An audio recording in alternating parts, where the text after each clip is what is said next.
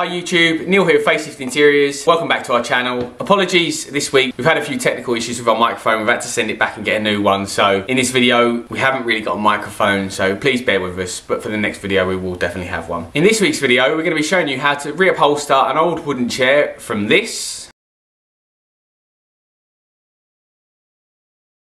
into this. This is a fairly easy upholstery project for beginners, so I'm going to show you how we take the old fabric off, because this is quite an old chair. It's all done with individual tacks. So the guy who originally upholstered it sat there with tacks and done each staple, so you can imagine how old it is. So I'm going to strip all that out, put new webs on the seat, new foam. It's quite an easy project, to be fair. You could probably do this if you're a beginner. The double piping might be a little bit more intricate, but you don't have to put the double piping on. I just put it on for a nice finish. So if you like these kinds of videos, don't forget to like and subscribe. Hit that notification bell so every time a new video comes up, you can watch it. If you like the content or the video, please don't forget to leave us a like or a comment underneath. We love hearing from you guys. So without further ado, this is how to reupholster an old wooden chair. Action! So we start by taking the bottom off, and as you can see it's a Hessian lining, and what I'm using here is my pincers to take all the old tacks off and the old fabric. And as always guys, any of the tools we use in this video will be linked in the description below. So what we're doing here is we're taking out all the old fabric. So there is felt, Hessian. We're going to have to strip it back to the bones because it's all perished, as it's so old and everything is just disintegrating in my hands.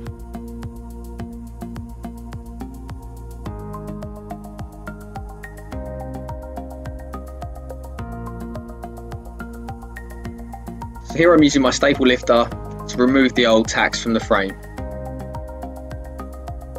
So now I've checked the frame and it's a bit wobbly, so I'm re-gluing some of the joints, putting some decent wood glue in there, quite a lot, and then I'm going to clamp the whole thing together and leave it to dry for a day.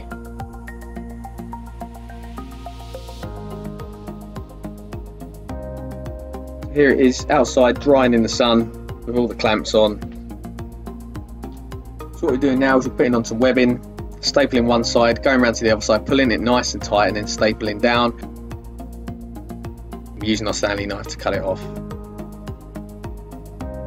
We're leaving a gap in between each one, no more than 2 inches I'd say. Each bit of furniture differs. I'll leave a link in the description below for some elastic upholstery webbing.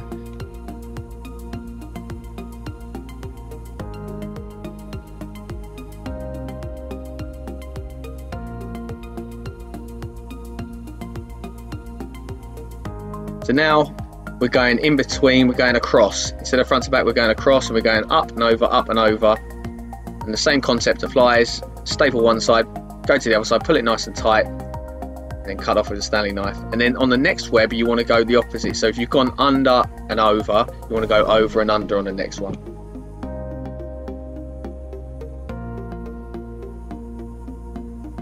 Now the webbing's done, we're going to put a layer of Hessian over the top to protect the webs and the foam. So I'm turning it under, tacking it off. Always try and turn it under, or if you're going to staple it raw and then turn it over on itself again. It makes it ultra strong, and the staples won't just rip through the Hessian then.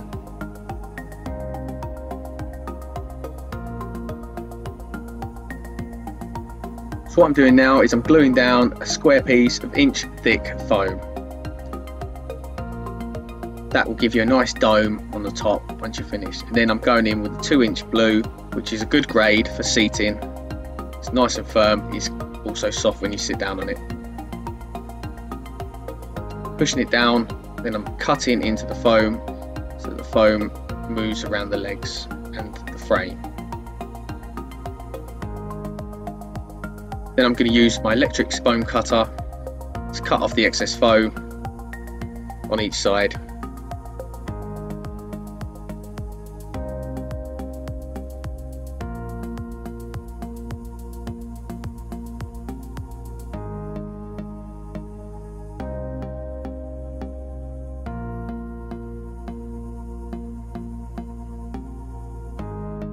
So now that's on, we're going to put a 1/2-inch blue topper on top of that, which rolls over the sides, which is going to give a nice rounded finish on the front, sides and back.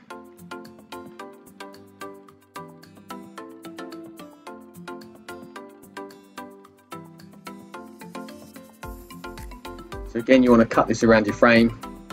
making the cuts into the foam so it sits nicely.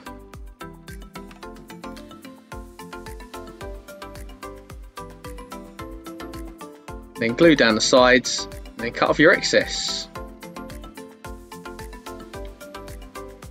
Just watch what I do here.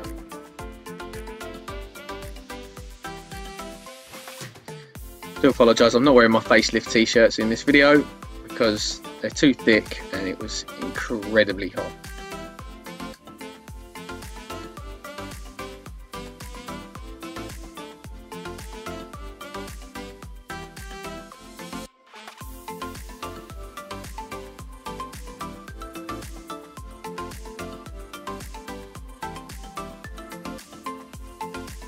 Now add in a layer of Dacron. Finally, this is the final layer to give you a nice luxurious finish, and it's much easier to work with once Dacron's on it as well.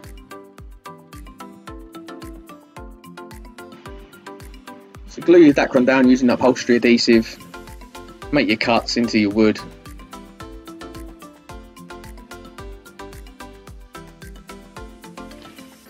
And then cut off your excess. I'm going to measure the fabric, cut it, and then start upholstering it. So you see I've got my soft tape measure here. So I'm coming round to the back, make sure I've got enough at the bottom. 31 front to back and 35 side to side. 31 front to back. I'm just going to mark that now. I've already checked that this is square. So 31. 35 side to side. But I want to make sure one of these lines is in the middle. So 35 is, got to come over here, 35 there. So you've got a stripe, so you can follow the stripe.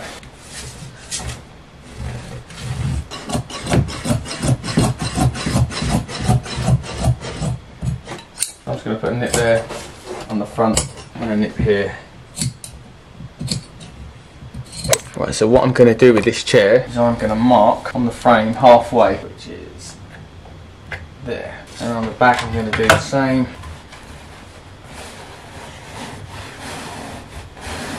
So I'm just laying this all out nice and flat, making sure that the lines are all straight, making sure I've got enough at the back here to staple off. So what I'm going to do, I'm going to put my first staple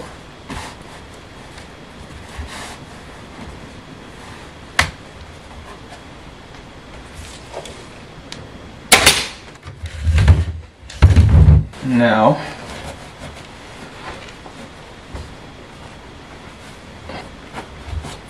I'm going to put another staple in the back here.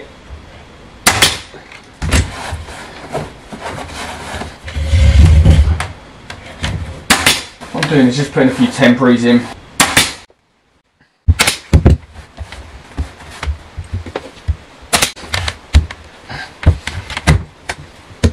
Likewise on the sides. Putting some temporaries in so I know that everything is on. Keeping an eye on my lines, making sure they're straight.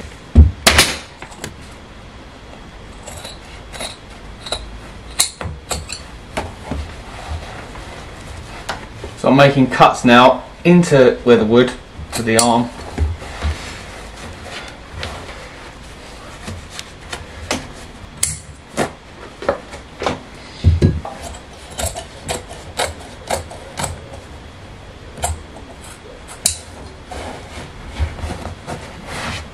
Got a nice cut there. See how the fabric's all falling round. Also, we're going to be finishing this with a chair like this. You can normally put braiding, something like that. We're gonna do a double piping on it. So what I'm going to do now, I'm going to do the back and the front again. So what I've done is staple my middle down, and I'm working my way outwards. So what I'm doing here, guys, is I've obviously made these cuts. And obviously the fabric is meant to be sort of here, so there's a lot of extra fabric here. So what I'm doing is having to cut a fair old bit of it away. See, I've got all that excess fabric I don't need, so I'm going to cut that away. And what I can do is fold it back.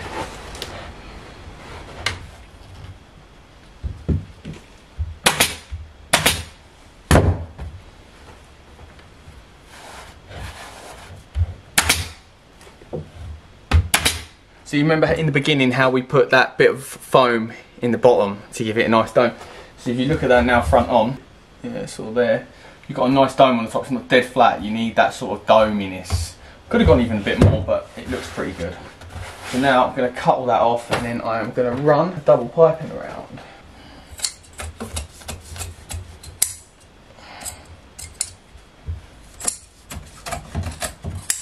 We're taking a trip. So on this chair we're going to put a double piping cord. So we need to cut some piping cord. So I'm just going to mark these out. So I'm just basically going double what I would normally go for a piping cord.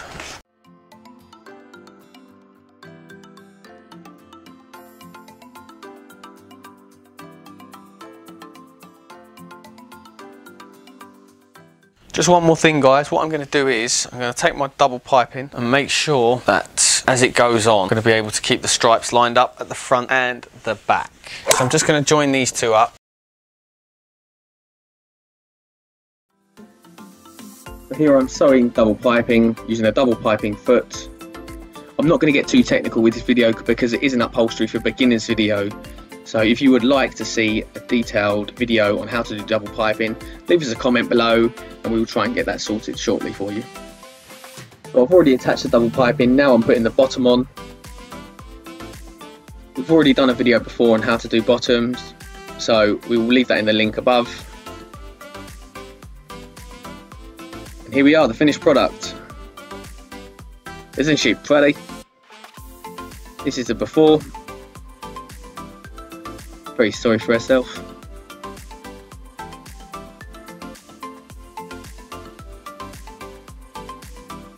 Oh, look at that. Beautiful. Beautiful. So thanks for watching, guys. See you next week.